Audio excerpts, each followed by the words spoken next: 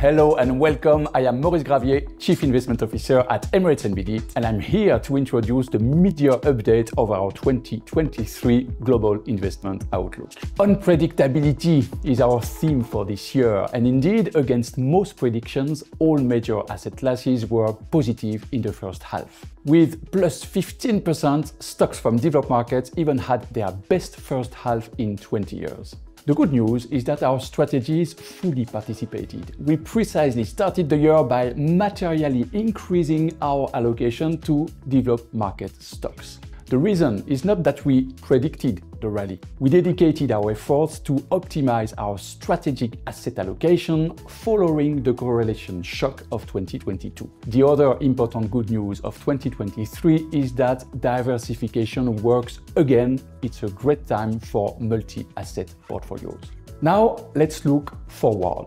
The big picture on the big issue is somewhat clearer. Inflation has passed its peak in the West, but its core component is still way too high for central banks. They should raise interest rates a bit more, but most importantly, they should maintain their interest rates at elevated levels for long until their mission is accomplished.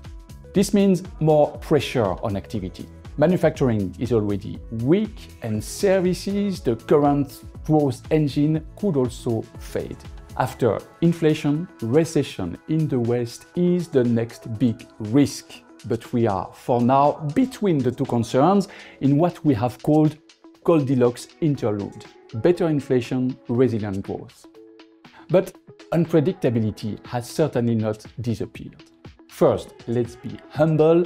Inflation and growth may surprise in any direction, like they constantly did in the last 18 months. Second, the duration of this interlude is not clear. It could last a bit, especially with, so far, strong labor markets.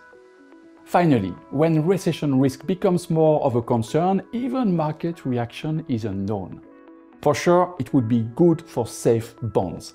But would equity investors panic because of earnings risk meeting high valuations, or will they celebrate in anticipation of the end of monetary tightening?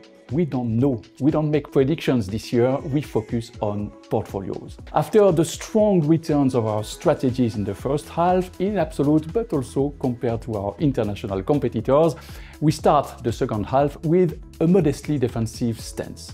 We overweight safe sources of income, money market funds and quality bonds. We are close to neutral, slightly below neutrality on equity, where we favor emerging markets. We underweight alternatives except gold. You will find more details in our media update document. My key message today: diversification is the right response to unpredictability, and it works again in 2023. Thank you for watching and stay tuned for more updates to come from the CIO office.